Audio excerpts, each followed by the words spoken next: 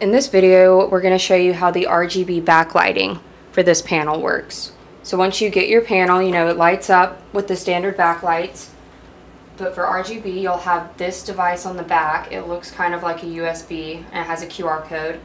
And your instructions will be attached as well.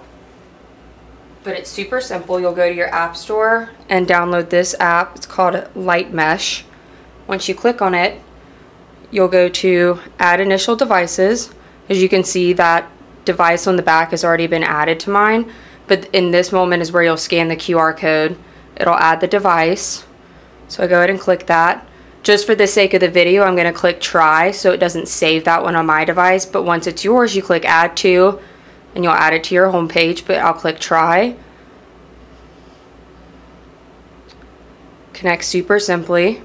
Turn it on. And there you go. And you have plenty of options. You have pattern. You can do whole color smooth. The RGB fade, which is what it was on initially.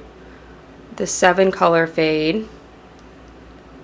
You can do reds, yellows, greens, a ton of options. And it is that simple to bring some more light to your dash. Check it out on our website, www.newwiremarine.com.